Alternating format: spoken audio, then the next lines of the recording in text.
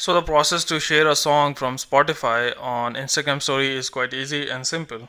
For example, if you are playing this song on Spotify and you want to share that on Instagram story, so what you would do is simply go and open up that song like this, and once you have opened that, simply go and tap on these three dots at the right top corner, and here you have an option of share.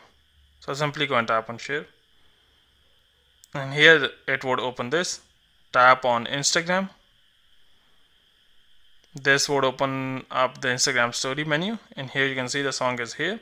Now you can go and directly post this song from Spotify on Instagram story.